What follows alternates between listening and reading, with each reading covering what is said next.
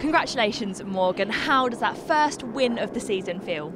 It's massive, because going into the 2 Premier League games that we've already had, we went off them games deserving at least a point or 3 points.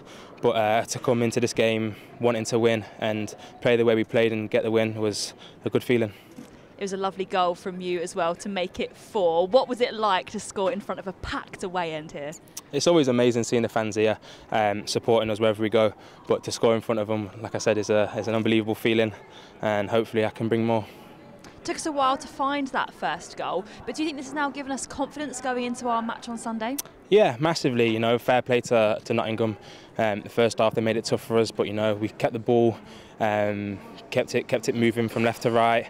Tried to find gaps, but they made it tough for us. And I felt like in the second half we sort of broke them down a bit, and then our quality shown, and we started playing and scoring goals. But I feel like this game is massive for us to take into the weekend. And we are through, of course, to the next round of the Carabao Cup. How much would a cup run mean?